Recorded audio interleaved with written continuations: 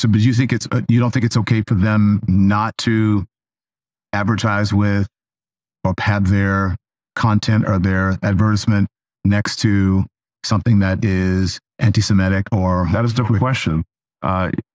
You can absolutely choose where next to which content do you want to advertise into appear.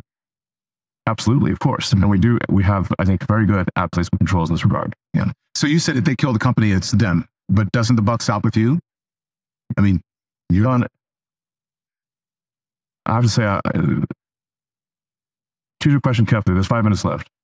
Okay, but so is this the question you want to ask? The same question is you said that they are killing the company, but you're the head of the company. The buck doesn't stop with you? I acquired X in order to preserve freedom of speech in America, the First Amendment.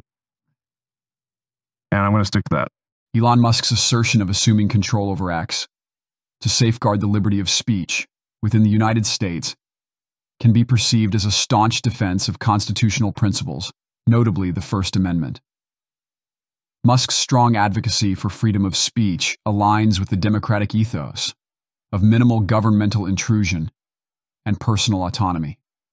His assertion to uphold freedom of speech underscores a commitment to preserving unfettered expression in the face of potential censorship or repression. Responding to Don Lemon's inquiry, Musk demonstrates a readiness to champion freedom of speech while asserting his leadership within the organization. His avowal of seizing control of X for this purpose is interpreted as a reiteration of his core values and priorities.